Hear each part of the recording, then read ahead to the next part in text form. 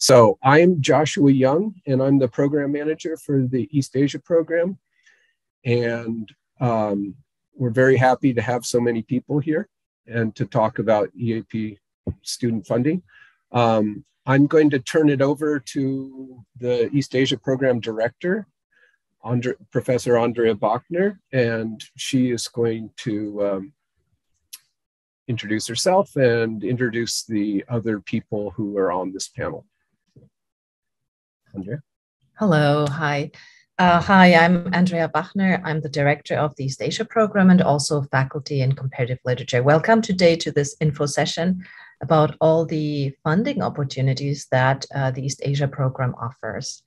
Let me first introduce the panelists and the people who have been working and are working on making this event happen. And I'll also go really quickly through what we're going to discuss today and what the order of our program is going to be. We're talking, do we have the slide of the funding opportunities actually? Okay. So let me introduce the panelists first. First and foremost, we have some of the some graduate students who work in East Asian studies and former awardees of some of the East Asia program fellowships who are generously sharing some of their insights and also help us with the Q&A. So these are in order of appearance: Kun Huang, a Ph.D. student in comparative literature and a former CV Star recipient; Xiaozhong Sun of City and Regional Planning, and a former CV Star recipient. And later on, another student will join us, Tinakrit Sirarat of the Asian Studies Department, who was an Archie Smith recipient. Then we have a couple of faculty panelists, and this is Professor John Whitman, the Department of Linguistics, who's also a member of the East Asia Program Steering Committee. And I will also act as one of the faculty participants and panelists. And then I also want to briefly introduce the EAP team, which is Joshua Young, the EAP manager, whom you've already seen. Then we have Jennifer Field, who is the person who does a lot of work with these fellowships, right? She is the EAP administrative assistant. And then we have Amala Lane, who is our initiatives coordinator, and she's responsible for the fantastic loop that you've probably seen as we started this session. So a couple of words about what we're going to cover today. We're going to talk about the semester-long EAP fellowships. We're talking briefly about the language grants. Okay, you can see it on the slide. So the graduate fellowships, those are semester-long fellowships. We're going to talk a little bit about the language study grants, which are short-term intensive language study grants. That's their name. And also about the travel grants, which are support for research travel that is coordinated between East Asia Program and the Einaudi Center for International Studies. Our schedule for today will be, I'll hand it over after this right away to the student panelists. They're going to provide some insights from their experience. Then we'll listen to a couple of faculty voices. This is John Whitman and myself, to give some recommendations of what this process looks like from the side of faculty and faculty reviewers. And then we'll have an overall presentation about some of the logistics and how this all works in terms of application process. And this is something that Joshua Young will guide us through. And then we'll have time for Q&A. And for the Q&A, please, you can use either the chat function. So feel free, as you listen to all of us, to put some of your questions in the chat. We'll also open it up to raise hands function, and we can call on you. As Josh has pointed out at the beginning, we're also compiling a FAQ section We're going to share some of it with you, and we're also using some of the Q&A here to generate these FAQ sections. All right, so in the interest of time and to leave enough time for the panelists, and especially for Q&A, I'd like us to move into the parts in which students actually share some of their insights and give you a bit of an insight into the process and recommendations of how they went about their applications and their experiences. And we're going to start with Kun Huang, and then after her, Xiaozhong Sun will take over. Here you go. Okay, thank you, Andrea. So hi, everyone. I'm a six-year Ph.D. student in Comparative Literature. And over the years, I've applied to and received a variety of EAP Fellowships. So basically including all of the major, like the semester-long fellowship, and also the language study grant, and also the travel grant. And I'll talk a little bit of how I use them. So for I applied to the language study grant for summer language school in Japanese, and it was the program called Inter-University IUC, Inter-University Center for Japanese Language Studies, based in Yokohama. It's a very prestigious program that is specifically like designed for academic needs. So it was very helpful. I got into the summer school after 2 years of learning Japanese at Cornell, and so that summer helped me to boost my Japanese to the advanced level, and basically it fulfilled my research needs with Japanese language, which is not my main research language, but it was still helpful for doing research, especially into the late Qing Republican period of modern China. And then I also got the EAP travel grant, and I used it in combination with a few other travel grants, which includes the Henry Luce ACLS pre-dissertation research fellowship, and the Cornell's grad school travel grants, and the Einaudi Center's international research travel grants. So all these grants together allowed me to do 1 semester of archival research in China after my A exam, and it helped me to put together a lot of my primary sources for dissertation writing. And then I also got the semester-long graduate fellowship, and I used it to cover 1 semester of my 5th year, and I used it at Cornell to write my dissertation, and it allowed me to write up like one of my dissertation chapter, and also to turn it into a journal article, which is currently under review. And I guess it could have been more productive if it weren't during COVID, because during COVID it's hard to travel to any archive, and it's hard to like really go into the library to like see different like what is there. But I guess that's how life is. Like when I apply, I didn't know this is what's going to happen. And my experience applying to this fellowship, I would say, have been pretty smooth. So it definitely helped that 2 of my committee members are quite familiar with the East Asia program and the application process. So Andrea has told me to apply since like very early in my graduate program. And also I have been an officer in the East Asia program's graduate student steering committee. And in the committee, basically it allows me to connect with a lot of the upper year students who have applied and got these various fellowships, and who I guess like who we could contact to ask for their advice, and some would also very generously share their material. So in terms of access to information and communication, it's been quite smooth for me. And some challenges. So I would say one thing that's a bit like confusing for me is when I apply for the research travel grants. So there's the Einaudi Center's International Research Travel Grant, and then there's the EAP supplement to it, at least when I was applying. And it seems the Einaudi grant is the prerequisite for the EAP grant, but then they're not the same thing. So it just took me a little while to figure out how that works, and I'm actually submitting 2 proposals.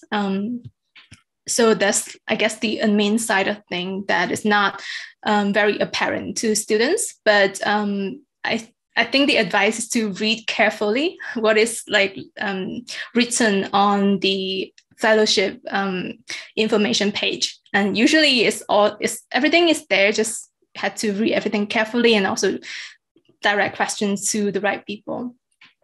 And in terms of how it works with my department, I think the only glitch was that when I was using the semester-long fellowship, there was this expectation of the department to top up the tuition, but then I think they forgot to do that at the beginning of the semester, and then for a while I was owing Cornell some money, but then that got sorted out after I figured out, okay, they forget that they need to do that for me because I got this fellowship. So the lesson I learned is to keep close track of everything and get ready to communicate as early as possible if you figure out something is not working. Because if you're not, I guess if you're working with different departments and different entities, you should be the person to initiate all kinds of problem solving skills. So, but in general, the process has been very smooth, and EAP staff have been very, very helpful. And also the award timing works pretty well with our department, and usually it's I was notified well ahead of time to plan out what I need to do the next year. And I think I'll stop here, and I'll stay for the Q&A if anyone has any question. Thanks so much. These are great insights, and we can follow up on some of the issues raised in the Q&A. And I think in Josh's presentation, some of it will also come up about some of the logistics of application process. I'm handing it over to Xiaozhong. Okay. Hi, everyone. I'm Xiaozhong Sun from Regional Science, Department of City and Regional Planning. So today, my sharing will be based on a basic framework, 3 major questions, so that you can have a rough idea what's this fellowship is and then how the application process will look like.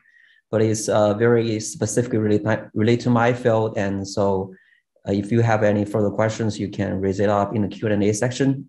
So the first one is what did you do is my EAP fellowship. That will be pretty similar because when I applied the fellowship is also right before the pandemic hit. So when I was granted, it was during the pandemic. So everything, some of my proposed ideas cannot be fulfilled. So my research is actually about regional inequality in China. So my original proposal is that I'm gonna do a field study for 1 semester to go to several regions that are with a relatively high level of inequality in terms of economic development. But with all the travel restriction and all the stuff, it didn't work out. So I basically spent the time just at Cornell doing research, and use the fellowship actually helped me to get some exercise, to get some digital database exercise. So that's the first thing. The second thing is how did it help my research? I think that I think the first thing is that the fellowship definitely offer a great help financially, because my field of study doesn't provide any fellowship after, I believe it's the first year, or yeah. So the fellowship is a great opportunity for me to do just the research without doing any assistantships, that you can use this time just to develop your thesis, your writings, and all the stuff.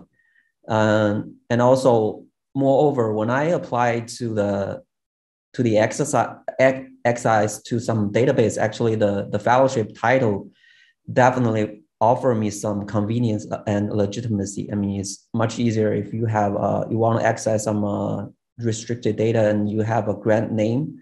It will be much easier for you to, you know, like get the access of the data.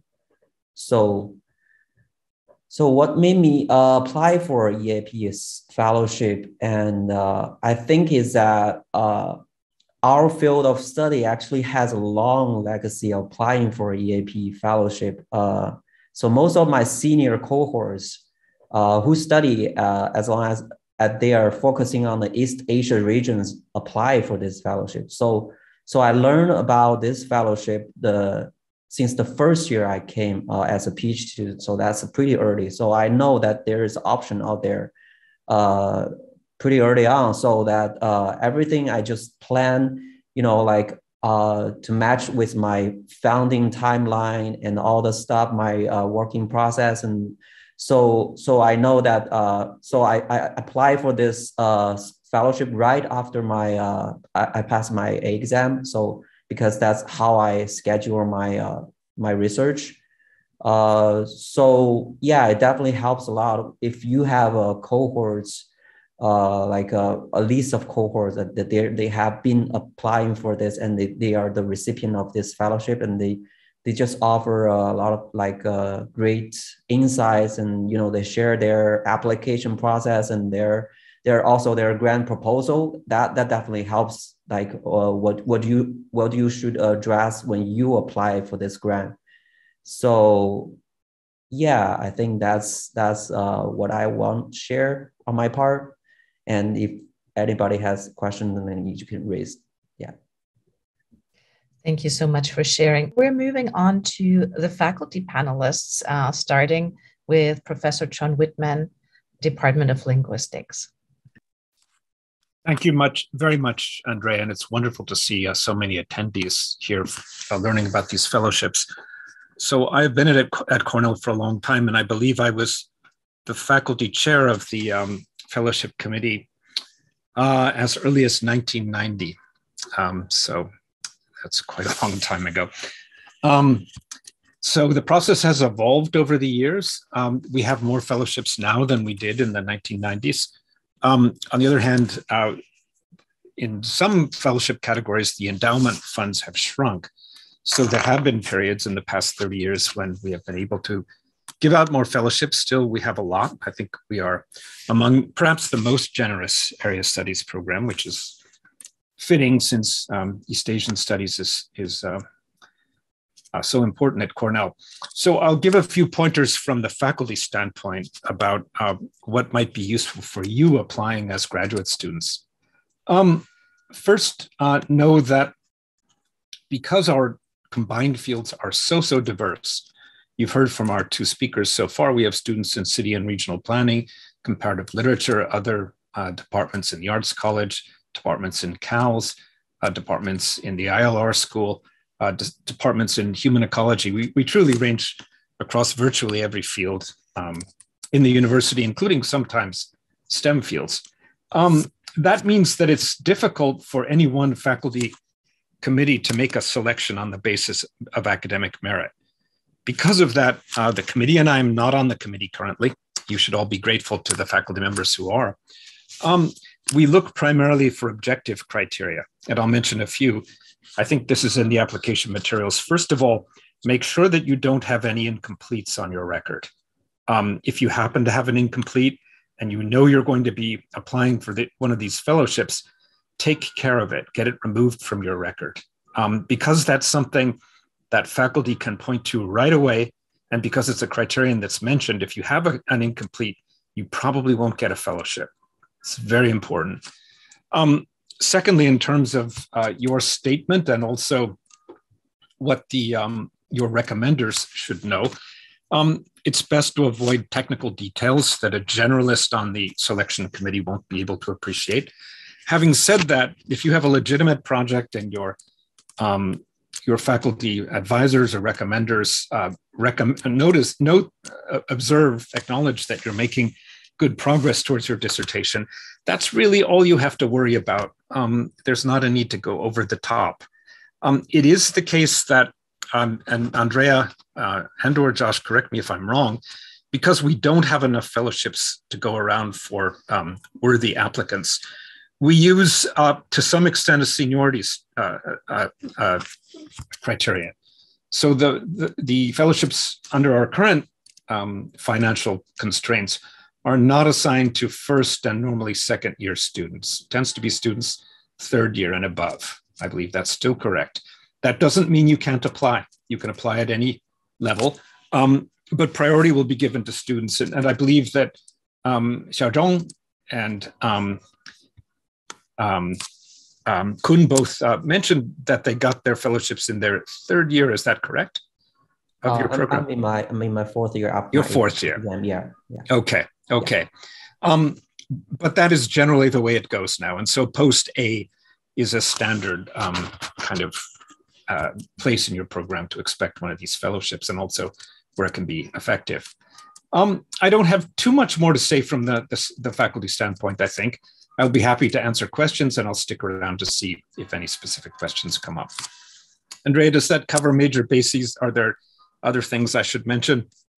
I think that's great, John. Thank you so much. And I think we can always, right? We decided to keep these like insights fairly brief so we can have more time for Q&A and really, attend to some of your specific questions. Thanks.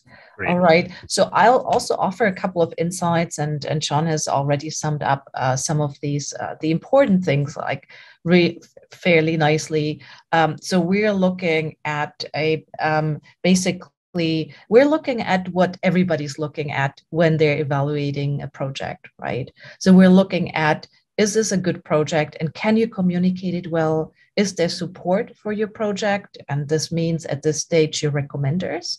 And is what you propose in terms of concrete research and concrete use of the fellowship opportunities that you want to make, is it actually timely, and is this like well conceived? These are really the criteria, right? And so as John has pointed out, it makes a lot of sense to be in touch with your recommenders early on, right?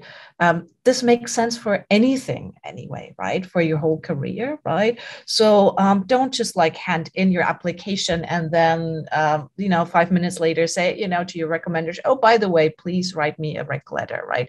You should be in conversations with your recommenders early on. And also important, right, for this project, for this application, and for other opportunities to try to keep the description of your project so that, say, a generally informed intellectual academic audience can read it, right, and can understand it. This doesn't mean that you can't go into any specifics, right? It doesn't have to be like an overall general description, but it would be really good for you to basically communicate what is important about this project beyond the very, very specific, say, field or discipline criteria, right?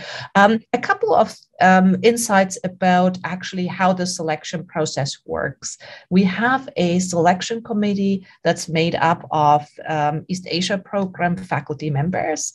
We usually do have a committee of 3 members, and we try to keep it fairly kind of representative. Of course, since we really draw on students, faculty from across Cornell, from very, very different disciplines, there can't be a faculty member representative of your field specifically. But what we try to do is a fair kind of distribution of folks in the China field and in the Japan/Korea field. And we're also trying for some distribution in terms of disciplines. So the committee will not only be constituted, say, by somebody who's like more in the humanities side of things. We always try to have a representation of different disciplines.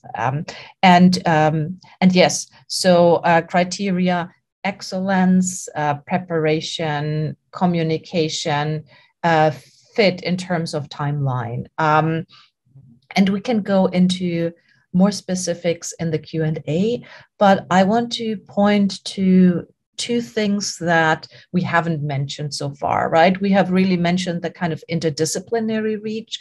And so we also encourage people who work at the intersections of different disciplines to apply. This is work that we find extremely insightful. But I also wanted to comment on the question of regional fit. So this is the East Asia program, right? This has a whole history of area studies, and this is the institutional framework for it.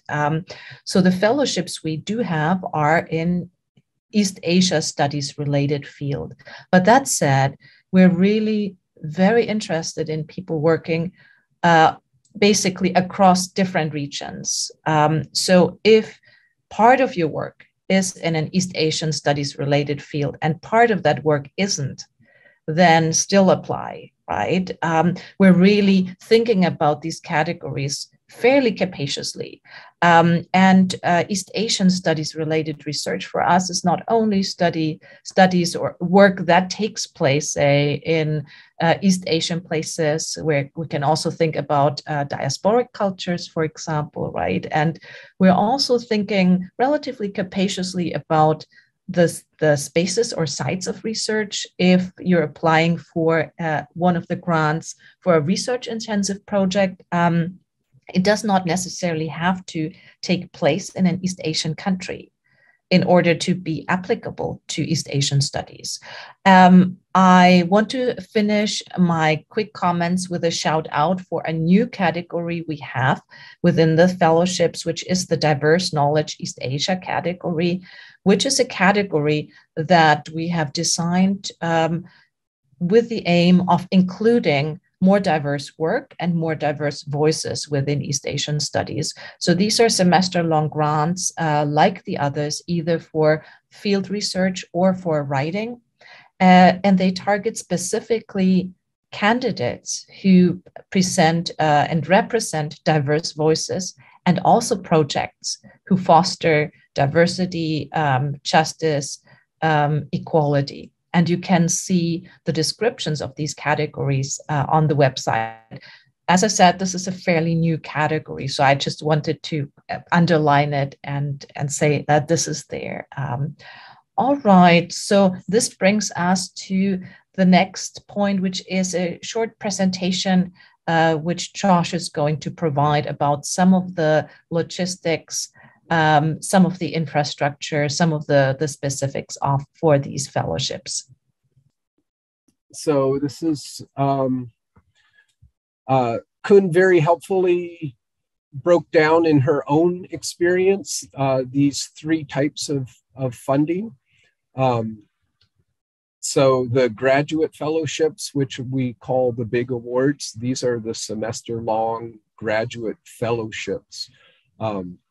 And Xiaozhong has had a CV Star fellowship. Kun was also a CV Star, I believe. In any case, these are the fellowships. And then there's the language study grants, which Kun explained are for intensive language study, generally used over the summer. And then there's the travel grants, which are the East Asia program travel grants, work hand in glove with the Einaudi Center International Research Travel Grants. And the reason for that is very simple, which is that the Einaudi Center travel grants only cover international airfare. So that's it. And East Asia program covers other expenses, in-country travel and housing and research expenses such as, well, there's all sorts of things. So, okay, let me get to my next slide. The fellowships, there is a single application for these fellowships, and it is at the at this one online application system funding app, inowdy.cornell.edu. It will be opening soon. I would encourage you, if you're just considering to go online to here and look over what is there. So look at them early. You can start applications in all of these at any time and return to them. And so you don't have to worry about having all your materials before you get to the application. The fellowships consists of these 5 named fellowships, but there is a single application. So you would put in one application, you will check off as many of these as you think are applicable to you. And you should just check them all off and not worry about targeting one or the other. You can do that if needed in your narrative proposal. So there are no citizenship restrictions on East Asia Program Fellowships. You simply need to be a Cornell graduate student. You must be a Cornell graduate student, though, enrolled. And incoming students are not eligible. So don't tell anybody that you know coming into Cornell for their first year to apply. That they are just not eligible. The East Asia Program Fellowships are structured on the Cornell Graduate School fellowship structure. So the support is tuition, stipend, and health insurance coverage. So there is a single application form, as I said, and there are 2 letters of recommendation are required. And those happen through the online application system. But you should be talking with your recommenders early, very early, and tell them that you are applying. The system does send an email to your recommenders once you input their email addresses into an application. And that will give them a link to upload their recommendation within the system. But you should be talking with them early, as everybody has said. The proposal narratives for the fellowship is a document upload. So you write a 3 to 5 page project proposal. As both John and Andrea have said, this is a informed generalist reviewer committee, so you should aim your language at people who are faculty but are probably not specialists in your discipline. Very important, explain what it is that you are proposing to do with the fellowship. So the specifics of your research are one thing, but what you should be talking about is the actual practices of the research. Do you need to have access to certain databases and for what reason? Not what those specific database structures might be or the data structures of them, right? And also you should be saying what the product of your research work is likely to be. So Kun mentioned that she wrote a chapter of her dissertation, and also that she has worked to turn that into a submitted article. That's a perfect example of product of research. So, and also explain how this research work would fit into your graduate career. Not all fields have the exact same sequence of even of the milestone exams. So there's the exam, but dissertations are configured somewhat different in different fields. So explain this again to a generalist but informed audience if you can. Don't assume that they already know this. Okay, that's on to the language study grants. There are a small number of language study grants. This is not a big program like the fellowships. So these are for people who can demonstrate that they really do need to do this intensive language study at this point, right? The timeliness is very important. And these, because there's a small number of them, because they're also the one category of funding that's open to undergraduates, they tend to be more competitive.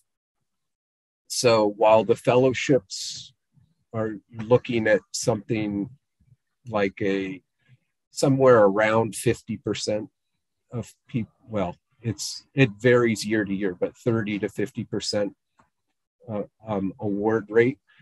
With the language study grants, it's probably down around 20% of applicants receive it. So I guess the point is that you need to demonstrate that you really do need to do this intensive language study now. So, okay, the travel grants. Once again,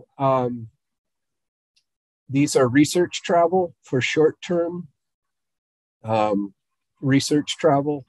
We use the same application as the Einaudi International Research Travel Grant. And then we ask you to submit additional materials, which are basically a research plan and expenses budget that addresses the non-international airfare part of it. We have a bunch of FAQs, and we're going to make these available on the website. These are some of the standard ones that are already here. I'm not going to go through them case by case because I think we should just have a question and answer with you all.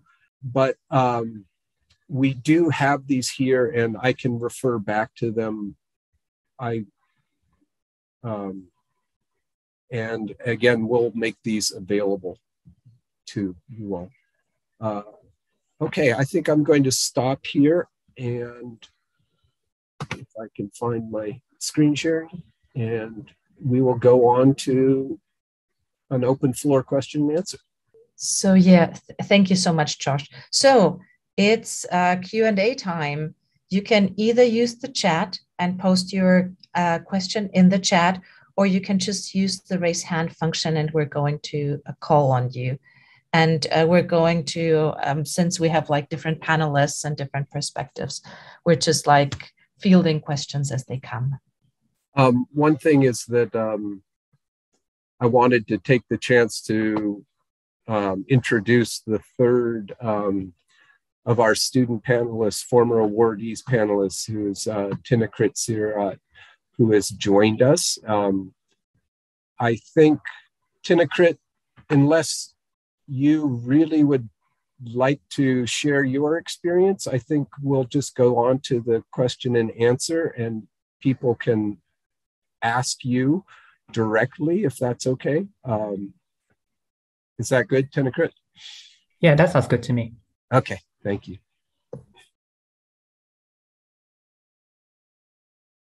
Okay, so the floor is open. please use the raised hand function, okay, or put it in chat. I see one question from Lingtan Chen. Hi, I have a very quick question regarding the timeline of the fellowship. So for the fellowship application, the deadline is January. So will the fellowship, if accepted, be awarded in the spring semester or the following fall semester or the spring after? Or it is randomly? Yeah. Yes, very great question. And that's something that I apologize that I skipped over. So to go way back, we should make it clear that for East Asia Program Fellowships are applied for in the spring, and they are awarded and used in the following academic year. So basically, we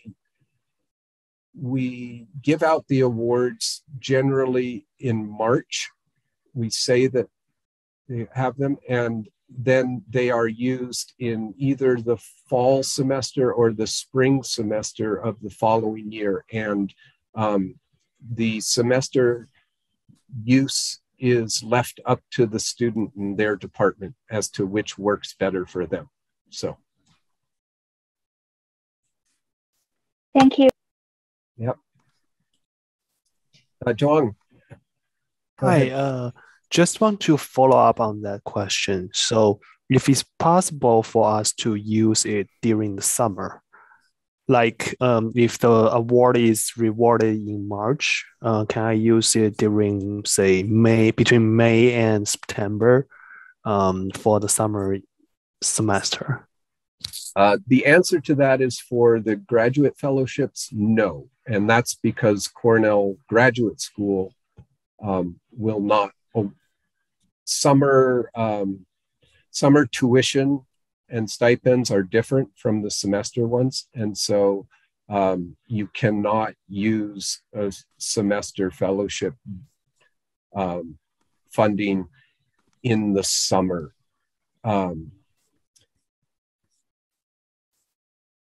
And let's see, but for the language study grants and for the travel grants, they can be used. In both cases, you're eligible to use them for the following year after award. So basically from May, let's say May of 1 year through May of the following year at any time. You just need to keep us posted on when and how you want to use it. Yeah. Thank you. We have a couple of questions in the chat. So I'll start with the ones that are pretty straightforward to answer, right? So I'm not going in order of posting, but we're getting to everyone. So continue to post. We'll monitor and get to these questions.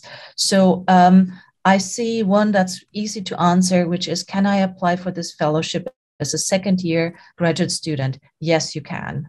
Absolutely, right? So once you are a graduate student at Cornell, so in your first year, you can apply. So for your second year, you can apply in your second year. There's no restriction there. As my colleague John Whitman has pointed out, however, it is rather typical that students get these, say, maybe in their third, fourth, fifth year or so.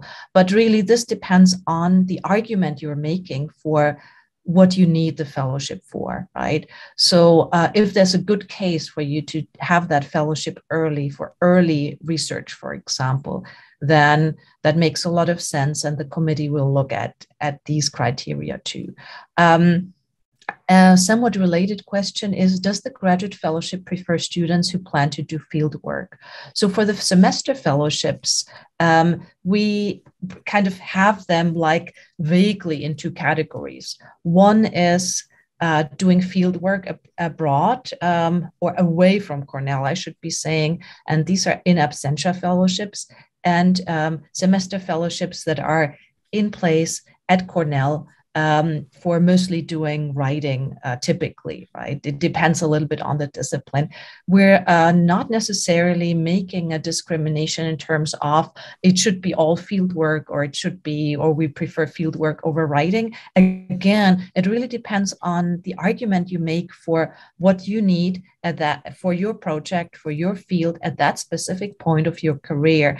That said, financially, for the East Asia program, in absentia fellowships are easier to finance than the at Cornell writing fellowships. But typically, there is a mix anyway.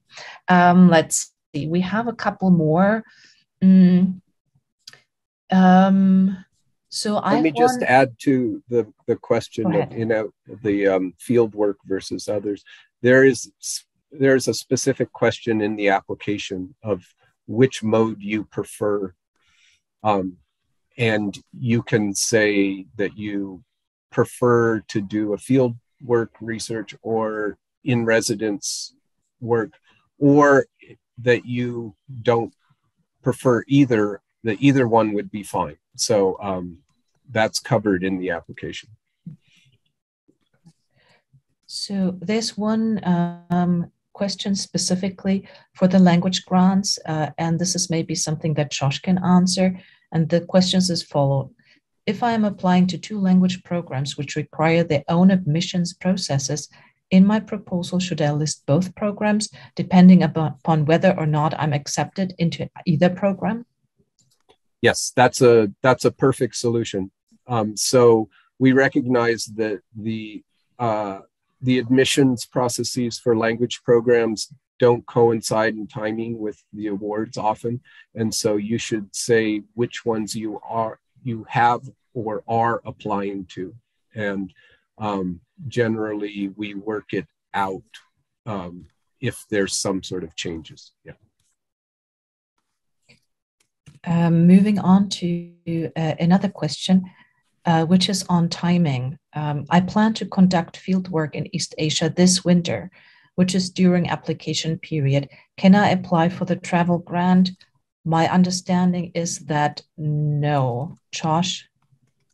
Because the timing doesn't work out. No, it doesn't work out.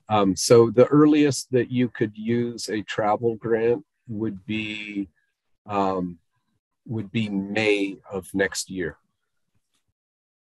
But then you could use that travel grant not in the summer, but in the winter of the following year. So, but you couldn't apply and get it for use this December, January. No.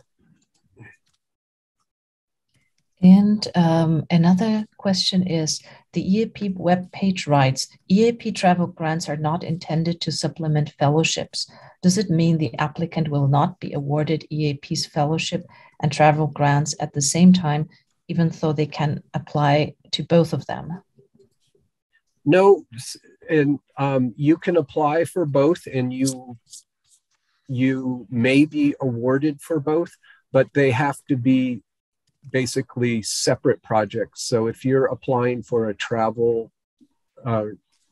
research travel grant, you need to set up that project as separate from your semester fellowship project. So you may have a summer research project that you apply for and win a travel grant, and you do that, and that may be your travel to location, and then use an EAP fieldwork fellowship for the following semester, not having traveled back to Cornell.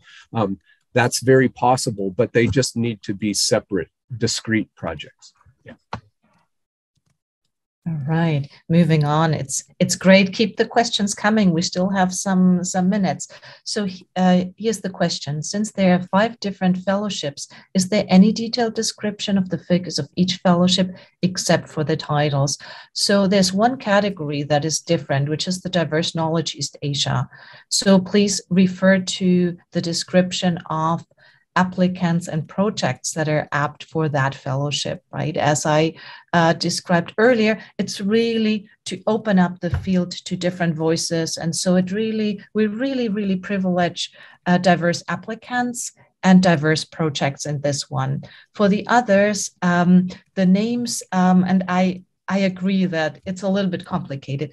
The names, some of them are specific to a specific area of East Asia, and this simply has to do with the pots of money that are designated for those fellowships, right? So it's more an administrative problem, really. So indicate the ones you can check, like all the boxes you think apply. So say, if you're not doing research on China or in China, the designated China-focused ones might not apply for you. But if in doubt, you can either contact us to ask us via email, or you can just indicate what you think applies to your project, and then in your project description, it should become clear what kind of area you're working on. The exception is the Diverse Knowledge East Asia, where it's really about the fit with the category, right? And you can, of course, right, just tick the Diverse Knowledge East Asia box with some of the other boxes, right? You don't have to just apply for the Diverse Knowledge East Asia box. All right, timeline question. Following up on the previous question regarding the timeline, if the graduate fellowship has to be used no later than the spring semester in the following year, does it mean that the graduate fellowship can't be used along with other year-long fellowships, say any other outside Cornell year-long dissertation fellowship? That's correct. As far as we describe it, these fellowships, the semester-long fellowships, cannot be combined with other grants or outside grants. Let's see. For the language grant, I am an undergrad who would like to use their language skills in their career in future graduate studies, but it is not necessarily urgent. Should I still apply? Josh, any thoughts? I'd say yes, do please. Yes, do apply. And we do not restrict these only to graduate study preparation research languages. That's the common use, but if you can make the case for the need, then you stand a good chance of getting an award. So, yeah. Next question. Does the fellowship always replace our TA funding by default? Can I receive the fellowship and TA to get extra money at the same time? That's not what we actually designed these fellowships to do. These fellowships are really designed for providing time for research and for your writing. So this is really research time and energy. We don't allow that these be combined with other TA duties. Okay. Next question. As for the requirement that the final work needs to pass the doctoral test, does that mean that the graduate students applying for the prize need to study for a doctorate degree and pass the A exam? So these are graduate students, with the exception of the language study grants, right, which are for both graduates and undergraduate students. But these are the semester-long fellowships, and the research fellowships are for graduate students enrolled in a Ph.D. or in an MA program. And typically, we expect, because of the focus of these grants, we expect students to take these fellowships typically once they have passed their A exams. There might be exceptions for specific fields where earlier research is required, and then make that case in your application. Okay. Since EAP does not run an independent travel research grant application process, and the button apply just directs us to an Audi Center International. The question continues. Okay, let's see. Oh, we go. Yeah. Does it mean that we would be considered by an Audi travel grant automatically by submitting one single application? Yes. So you will be considered for both the Einaudi Research Travel Grant and its airfare component and the East Asia Program travel grant for other expenses. I should say that there have been cases in the past where, for one reason or another, an applicant has not been awarded an Einaudi Research Travel Grant, and the East Asia Program has decided to award a travel grant. So, they're the same application, but they're not entirely the same thing. There are some different considerations. I would just say that if there's any doubt, apply, put in an application. Yeah. Right. Okay. Next question. Suppose I'm studying how East Asian students in the US merge into US society. Should this kind of project be counted as East Asia related studies? I would say there's a good case for this case to be made. So it really depends on how you make the case in your project. For me, I think that would definitely fall within the scope of East Asian studies, right? Of issues, topics related to East Asia. Okay, let's see. Do the recommenders have to both be faculty? Could I ask my employer? I think here depends a lot on what your kind of discipline or work is like. Since these grants are very much tied to research and to writing for dissertation or related projects, it might make sense to have faculty members as recommenders. But depending on what your project is and what your discipline is like, it might make sense for this to be your employer. Say you're doing some related research, but outside of, say, the Cornell advising structure. And another one, is the stipend amount adjusted for the cost of living of the location of field work? No, it's not. And there's a raised hand. Jenny, go ahead, please. So sorry if I missed this, but do we know when exactly the applications will start? You mean when they'll be available for Yes. for any of these? So by November 15th, all of the applications will be available. Yep. And maybe early. So Sure. I got a lot of questions from fellow students about whether we have to apply for affiliation in case they go abroad for like in absentia semester. Right. And I'm just wondering if like we have a list of universities or institutions Right. that we have connection with, like with the EAP, so that Right. we can apply for that like affiliation. Yeah. That's a very good point. And we should add some things to that. So as you know, it's not a criteria that you have affiliation in order to use the fellowship awards.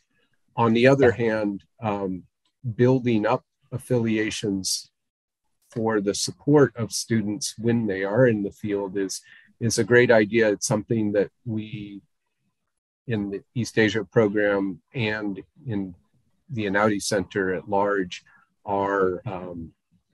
have been working on and considering. So yeah, it's a little tricky because we don't want to restrict people. But yeah, so my point is that like, so because of the visa application, sometimes it is more convenient to get some affiliation to apply for visa. I'm just wondering like if there's like a resource for students who are wondering like how to do with their research abroad to get this information. Yeah, but I get your point. Yeah. So there currently is not any official resource for that, but it is something to be considered. And you may know that there's this Global Hubs initiative. One of the positive points of that would be precisely that kind of affiliation support for people. Yeah. I think, Tinakrit, thanks for joining, and thanks for sharing your ideas. I think this is a really good point.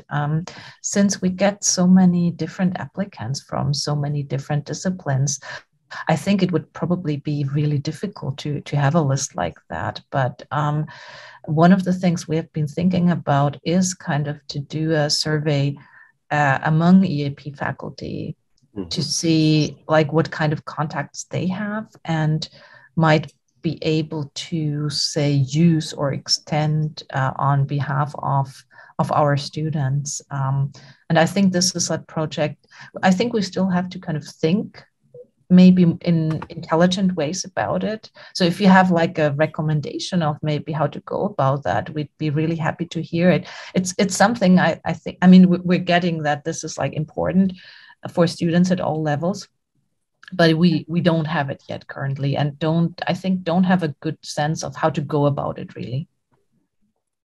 Yeah. Thank you so much, Professor Bachner. All right. We are basically out of time. These were fantastic questions, fantastic insights from the panelists. Thanks for everybody for joining, for making this happen. Please be in touch if you have any questions, and please apply for this grants. And we're really looking forward to seeing your project and to hopefully help out and support some of your work. All right. Thank you so much. Have a good rest of the day. Bye. Thank you, Kun and Xiaozhong. That was really great. Tinakrit, thank you for showing up and for sending those. Yeah, thank you, everyone. It was really nice. Bye. Great. Thanks, everybody. Thanks for organizing this so nicely. Jennifer, Amala, Josh, thanks. Yeah. Josh, can I just like add one point?